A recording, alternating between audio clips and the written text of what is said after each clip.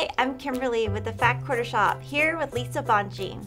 And I'm here today to show you how to prepare your fabrics before you start stitching.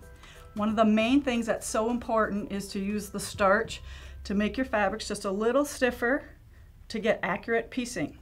And I don't use a little starch, I use a lot of starch.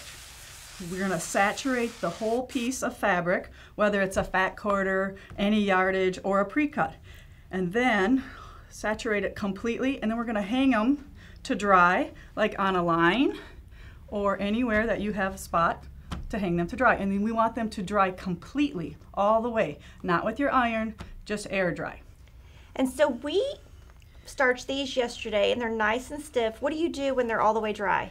All right, once they're dry, we obviously can't sew them when they're all wrinkled and crinkled up like this, and they kind of would stand up by themselves. That's kind of how stiff they are. So you're going to take your iron, and this happens to be my favorite iron that Kimberly has brought for us today, and it's the Rowenta steam station, and we're talking major steam here. So we're just going to just lightly give it a little press.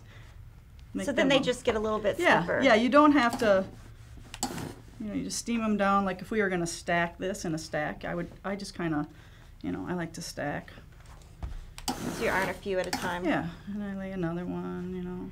But you can see how stiff they are. I mean, she's serious. They will stand up. Almost like little pieces of cardboard when you're running them through the machine. That's what we want. And I'd use this no matter what fabric I'm using, whether it's flannel or just regular cotton.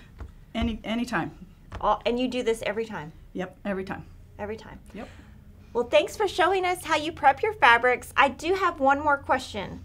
Do you pre-wash your fabrics? I do not, because most of the time we're buying kits, so you don't really want to throw that in the washing machine and wash it and dry it. This takes the place, that saturation, getting it wet. This gives it, they'll shrink a little bit, but not hardly any at all.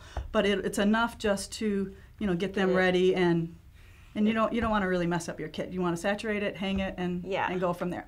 Well, I think this is really great because I starch, and I thought I starched a lot, but I have realized that I do not starch enough. No, you'll go through like a can or two with a quilt. Oh, wow.